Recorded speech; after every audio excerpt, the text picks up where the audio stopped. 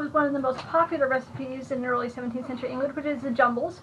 It is a cookie that is flavored with rose water. It actually came across from Italy. So it's flavored with rose water and some caraway seeds. And it's rolled into long strips and just either simply braided, knotted, or tied. And then, over at the other end of the table, we have got some molded gingerbread.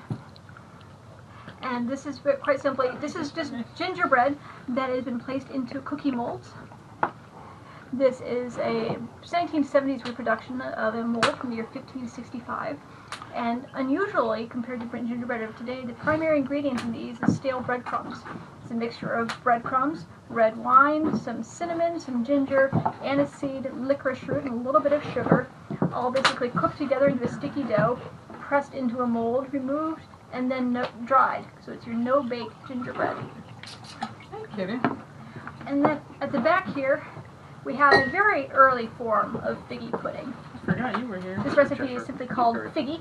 It's from the year 1392, and it consists of chopped figs, raisins, cooked down with red wine, thickened with some ground almonds, and then sweetened with a little bit of honey, seasoned with some ginger and cinnamon. It's really sweet. It was really good. And then finally, the centerpiece, we have some wax.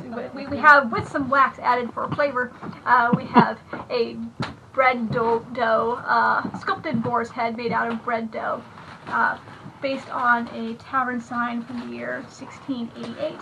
And then we have some extra bread dough. So we make some cookies. So it's a bread mother. It's a mama's boar. She's got her little piglets alongside. And that is our little banquet spread for today.